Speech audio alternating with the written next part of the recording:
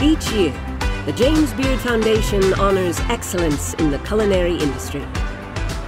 You can feel the energy here. It just feels wonderful. The weekend starts with the Media Awards, celebrating the authors and content creators leaving their mark on the food world. This was on my vision board for like 5 years from now, so. It has been a pleasure to hear all of the stories that people entrust me with. The Leadership Awards follow, spotlighting the complex realms of sustainability, food justice, and public health.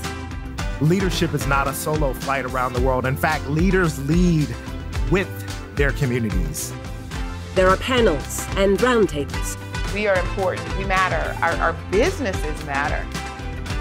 Networking, and of course, plenty of delicious food from around the country.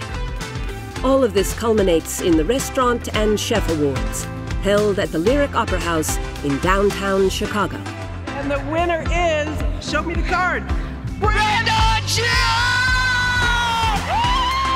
I'm excited about the evolution of Chinese American food, and I'm honored to be representing our version in San Francisco Chinatown. My journey has not been easy, it has not been linear, and it has not been traditional. I stand before you, and I stand here because 10 years ago, I said fear.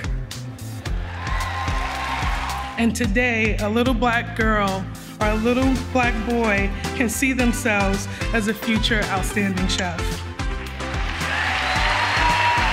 Yo, we are back. We're back together.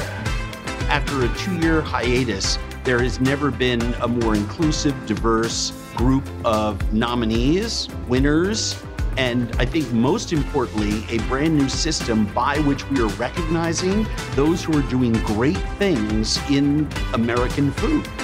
And the room has never looked, felt, or tasted as good as it does tonight. Find out what a coveted James Beard Award means for a career and a community. One more stupid and idiot thing, I just want to take a selfie with everybody in behind. It's never happened. As we celebrate those pushing the industry forward.